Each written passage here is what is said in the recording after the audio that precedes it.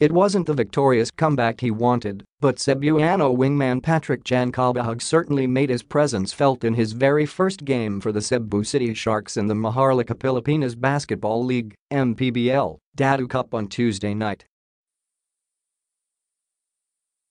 The Sharks suffered their second straight loss of this tournament, getting beaten by the Paranaque Patriots 73-81 in a crushing loss for a team backed by Casino Ethyl Alcohol that led by as much as 15, 32-17 in the first half.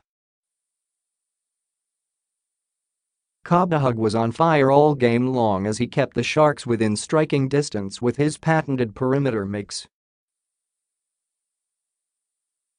The former University of the Visayas and Adamson product finished with a game-high 29 points on 10 of 23 shooting.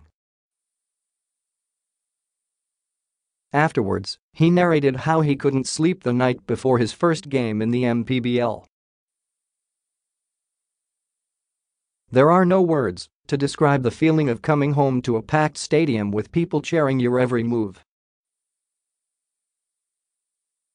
I could hardly sleep the night before because I was overwhelmed by the buzz of excitement.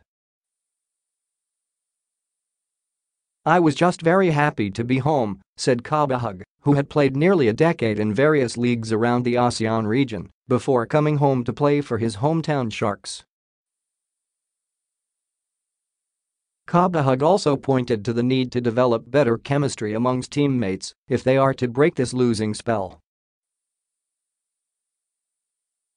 "It's very clear that our opponents had the upper hand because of their experience playing together as a complete team since earlier in the year.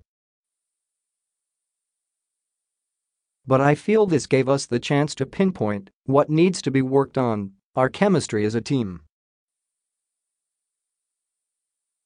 Once we learn and put into play our strengths as a unit, I feel we can play calmer and more compassed games which would help us achieve our goals," added Cabahug.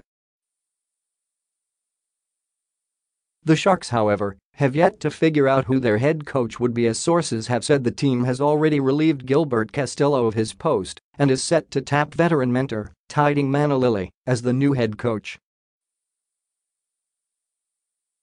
Manalili, who functioned as head coach against the Patriots though, still has to clear things up with the University of San Jose Recoletos, the Sasafi school that he was slated to coach at but has apparently resigned from.